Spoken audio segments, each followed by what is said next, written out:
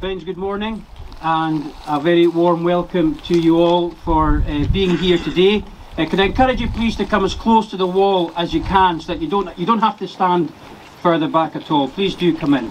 Hopefully the PA will do its job and we'll all be able to hear well enough today. We all know why we're here.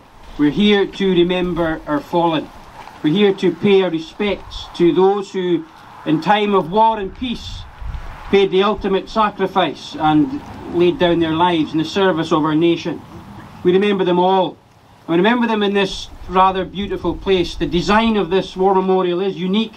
The stones stand as a permanent reminder to us of the sacrifice made by so many in the districts of our island, from Tongue to Gress. Men who responded to the call to arms, to go to foreign lands, to fight the good fight, to look out for the defenceless, to protect the weak, and to fight for the hopeless. We remember them all here today. The service will run as it always has done, following our usual pattern here and back. Our first singing will be in Gaelic, our second singing will be in English. Noel Crichton will be leading our singing today. Mr. Mo Murray will be Master of Ceremonies for the laying of the wreaths. And William McCritchie, a veteran of the Royal Air Force, will also take part in our remembrance service. So from the orders of service, as you'll see, we're going to sing first of all from Psalm 46, these two verses in Gaelic, and Noel is going to lead us in.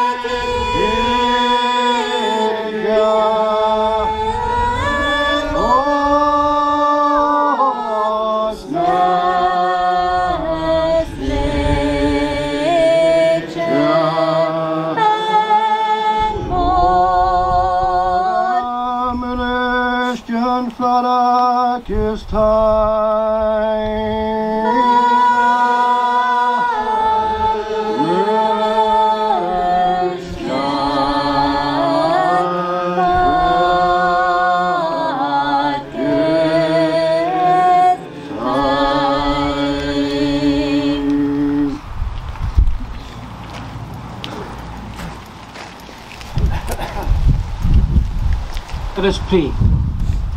Almighty God, we stand here together today, a community as one, and we remember today our fallen. We gather here, Lord, to give thanks for the freedom they protected, the freedoms we enjoy day by day, that they took a stand in their generation for democracy, and we ask, Lord God, that we would day by day remember them.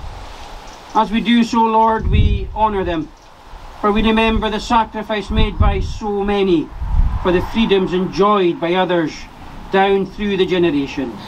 Lord, we ask that you would speak to our hearts in these few moments we gather before you, for we gather in the name of Jesus Christ, your Son, our Saviour, the King and Head of the Church, who says, "Come to me, all you who labour and are heavy laden, I will give you rest." Bless, Lord, your word to us, we pray today. For Jesus' sake, amen. The scripture reading from the book of 2 Chronicles in the Old Testament, where we read of a king in prayer at a time of great need. Judah is facing invasion, and so King Jehoshaphat gathers all the people to him. And Judah assembled to seek help from the Lord. From all the cities of Judah they came to seek the Lord. And Jehoshaphat stood in the assembly of Judah and Jerusalem, in the house of the Lord before the new court, and said, "O Lord God of our fathers, are you not God in heaven? You rule over all the kingdoms of the nations. In your hand are power and might, so that none is able to withstand you. Did you not, our God, drive out the inhabitants of this land before your people Israel, and give it forever to the descendants of Abraham your friend? And they have lived in it, and built for you in it a sanctuary for your name, saying, if disaster comes upon us, the sword, judgment, pestilence, or famine, we will stand before this house and before you. For your name is in this house, and we shall cry out to you in our affliction, and you will hear and save. And now, behold, this horde has come against us. Behold, they have come up to drive us out of your possession, which you have given us to inherit. O our God, will you not execute judgment on them? For we are powerless against this great horde that is coming against us. We do not know what to do, but our eyes are on you." And the Spirit of the Lord came upon Jahaziel, and he said, "Listen, all Judah and inhabitants of Jerusalem, and you, King Jehoshaphat, thus says the Lord to you, do not be afraid, and do not be dismayed at this great horde, for the battle is not yours, but God's." A king in time of desperate need, a nation facing invasion and catastrophe, turning to God. It's a model for how we are to live our lives, be it as royalty or just ordinary people like most of us are. And we gather today as a community to remember the men and women of our armed forces who in times of war and peace lost their lives in the service of our country. We remember our fallen because they in their day responded to a call to arms to protect the weak, to defend the vulnerable, and to fight against those who would deny others life, liberty, and happiness. The very things denied by tyranny and oppression. That's what these stones speak to us of today. That's what our poppies speak to us of today. And so our military deployed in World War I and World War II, and these stones bear the names of those who never came home. The Glengarrys and bearskins of our famous battalions were exchanged for steel helmets and grenades. Bagpipes and polished boots were replaced with rifles and kit bags. Drill parades were replaced with incoming rounds from a determined and ruthless enemy. Ultimately, homes and families were exchanged for battlefields in foreign lands, foreign oceans, and the skies above them. Why did they go there? They went to secure a lasting peace, and many of them never came home.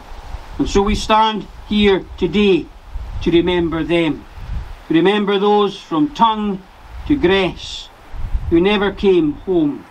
Families torn apart, bereavement and loss. Our poppies speak of the cost of the freedoms we enjoy so much today. The story of our armed forces goes on from these two awful conflicts that these stones bear testimony to. And with the closing of World War II, our armed forces have been deployed in Palestine, Malaysia, Korea, Egypt, Kenya, Cyprus, Suez, Aden, Northern Ireland, the Falklands, the Gulf, the Balkans, Iraq and Afghanistan. In every one of those theatres of war, men and women lost their lives. We remember them all today. Theirs is a story of service, duty, courage, and they were men and women just like us, who responded to a call to arms when they were needed most, to protect the helpless, to defend the hopeless.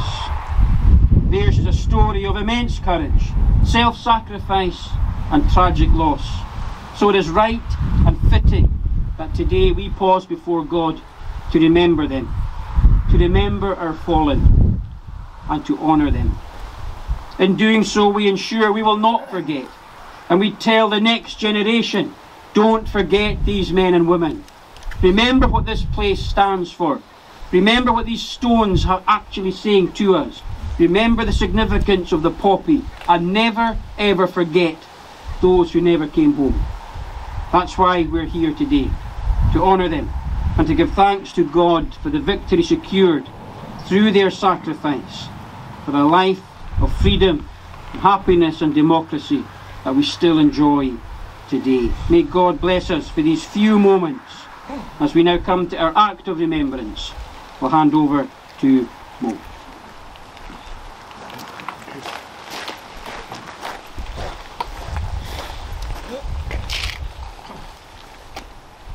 Let us hear our call to remembrance. They shall grow not old, as we that are left grow old. Age shall not weary them, nor the years condemn. At the going down of the sun, and in the morning, we will remember them.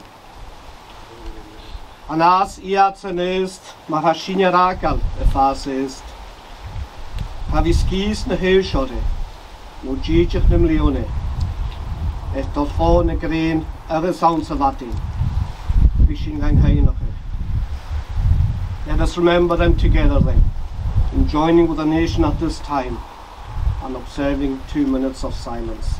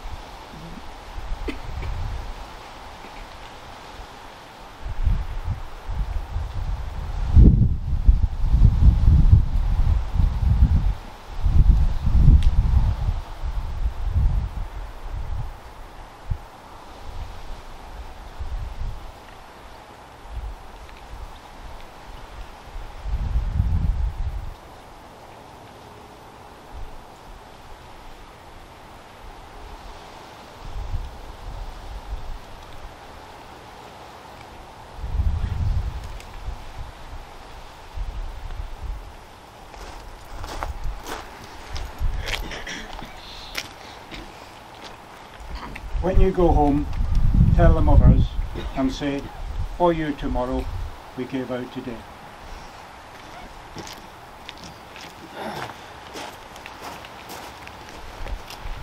We now come to the laying of wreaths by various organisations.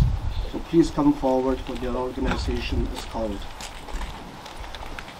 On behalf of His Majesty the King, the Deputy Lord Lieutenant of the Western Isles,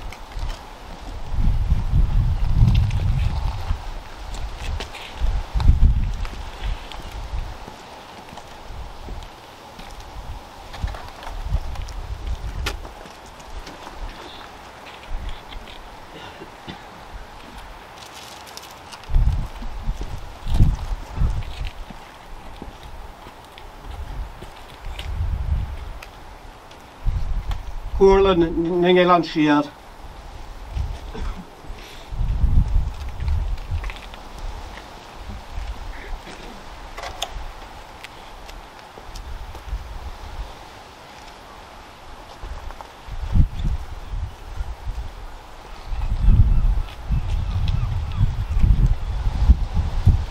Back Community Council,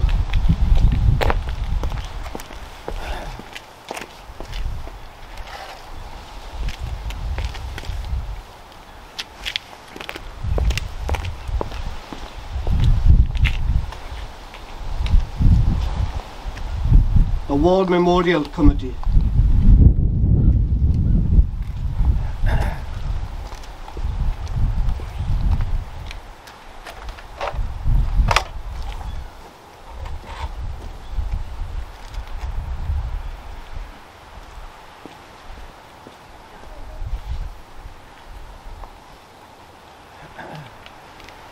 Back Free Church Congregation,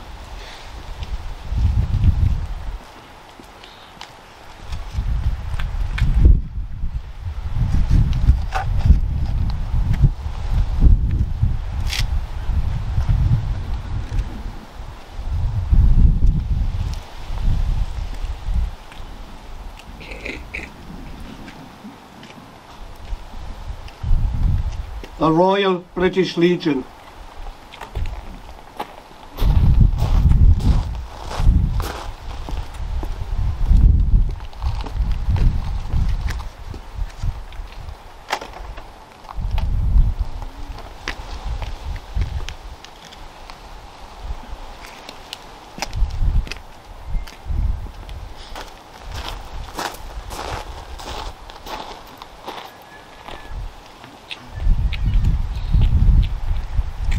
the Merchant Navy,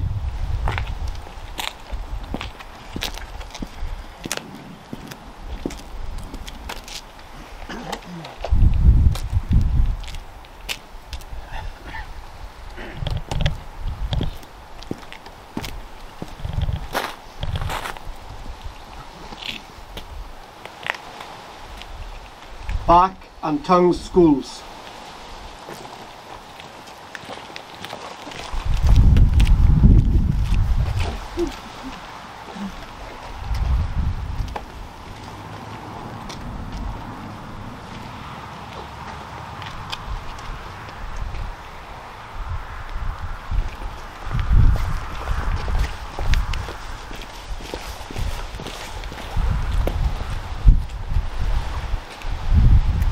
If there are any other organisations present who wish to lay a wreath, please come forward now.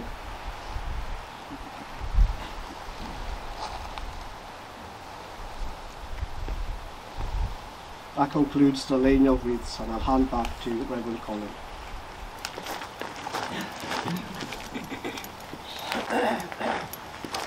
Let us pray. Lord our God, we stand here today in this beautiful part of our community and our districts, and we remember. And we ask, Lord, as we do so, that you would be near to us and that you would do us good. We come, Lord, to you, for to whom else can we go? You have the words of eternal life. We saw in King Jehoshaphat that awareness that there was nowhere else to turn to but to you, the living God, almighty in power and glorious in might, amazing in grace and close in peace. And may we, Lord, continue to enjoy the fruits of the labours of our previous generations, especially those who paid the ultimate sacrifice and laying down their lives in the service of our nation. We remember them. Lord, we seek to honour that sacrifice by being the best we can possibly be, by doing good to others, by looking out for one another. And we, Lord, pray today for those who still experience war, where the people of Ukraine have been so displaced in recent months. And we see time and again, Lord, the outbreak of war across the world, where we see man's inhumanity to man, where we see pride and hatred, and where we see death and suffering. We pray, Lord, for nations, communities, and individuals who are so affected today by war. We remember, Lord, those closer to home, those who today remember lost loved ones, those who, in responding to the call to arms, never came home, those for whom today is so extremely special, moving, emotional, difficult, and yet in its own way comforting. Be with them, Lord, especially this day, we pray. And so we ask that you be with us as we go into this new week, that we might know you to be close, and above all seek to honour you by responding to your call to trust in Jesus Christ as our Lord and Saviour, in whose name we ask these things. Amen. We're going to close our service in a moment by singing from Psalm 23 in our service, order of service in English, Psalm 23. Before singing, if I could extend an invitation to you all, if you wish to come to the hall for tea and coffee at the close of the service, you're all very welcome. And you're also, of course, more than welcome to come to our service of worship, which in the church begins at 12 noon today. It's delayed because we're here first. So that's the hall at the close of the service, and then the church service at 12 o'clock. You're all most welcome. Dole will now lead our singing.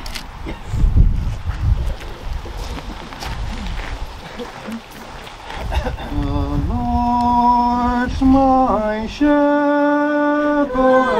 I'll not want. He makes me lie to lie in pastures green. He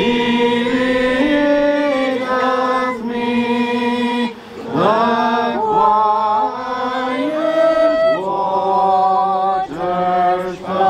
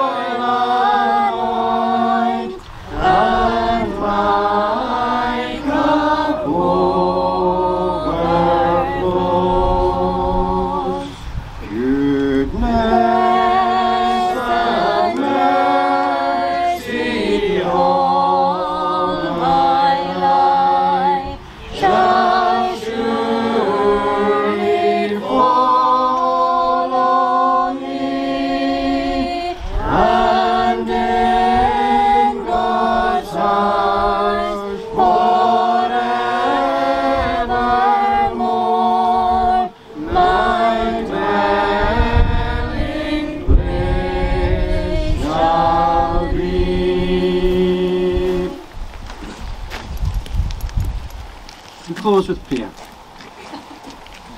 Lord our God, we pray that you would be to us as these soldiers were to their generation, that you would be a wall around us at night and in the day. May we know, Lord, your protection, and may we know you to be our refuge and help in time of trouble. Part us with your blessing this morning, and may we know the grace and mercy and peace of Father, Son, and Holy Spirit, now and always. Amen.